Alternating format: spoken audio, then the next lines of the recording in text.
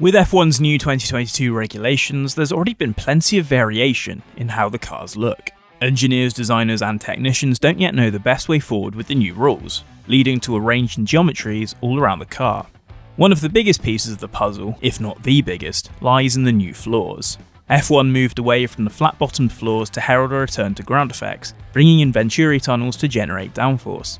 But how do they work, and what are the key developments? Let's take a look, starting with Number 1. How do the new Venturi tunnels work?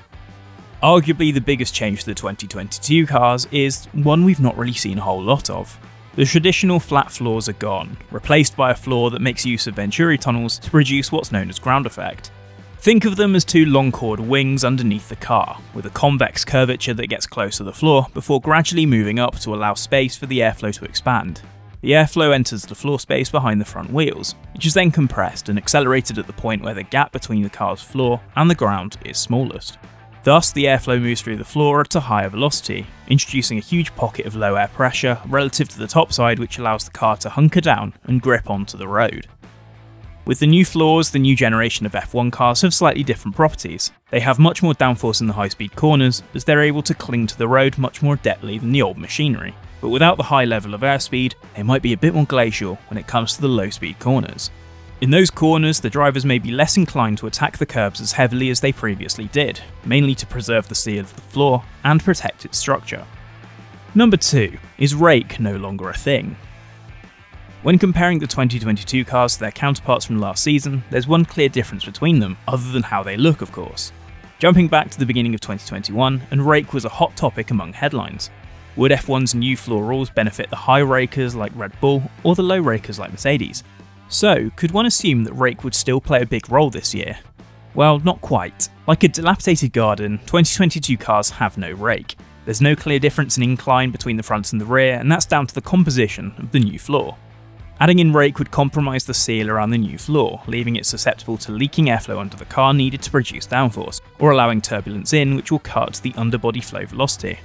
F1 Managing Director of Motorsport Ross Brawn commented on the lack of rake, stating that the high rake cars looked a bit silly, sort of perched on their nose and waddling their asses in the air. He added, "They never really looked like a racing car should look, so I think these ones will look a lot better out on the track as well."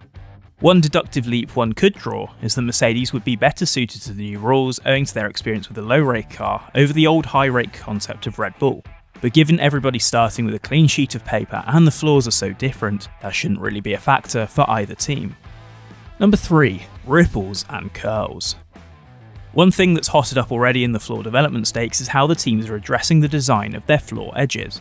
Let's get super technical here. There's cutty bits, curly bits, and ripply bits. But without turning F1 floor design into a Dr. Seuss poem, let's touch on what they're for. If we take a look at the cars during the Friday wet weather testing at Barcelona, you can see a certain degree of vorticity around the edges of the floor. By building and releasing vortices, you can build a barrier between the edge of the floor and unwanted airflow and turbulence, which tries to sneak into the Venturi tunnels.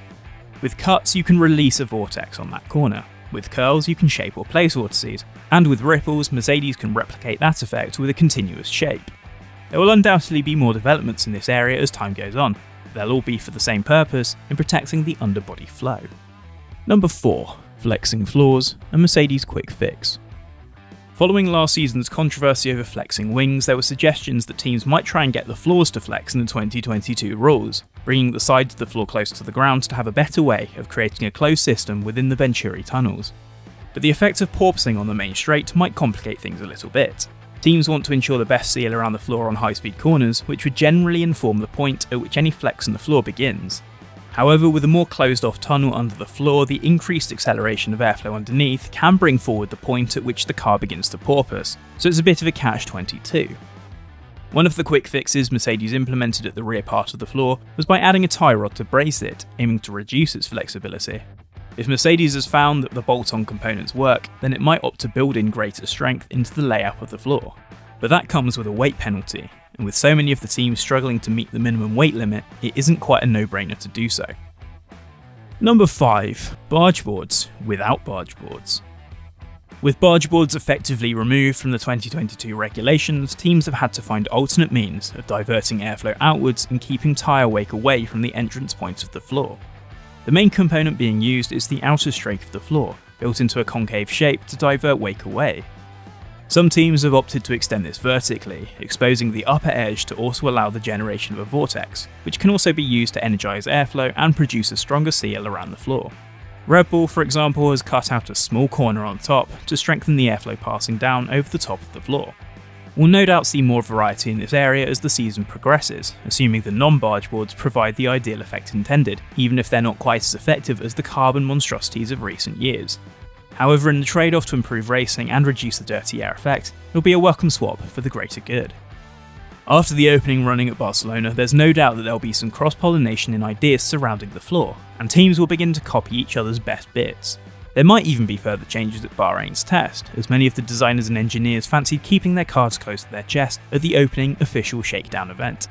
One thing's for sure, there's plenty of room for development with these all-new Formula 1 cars.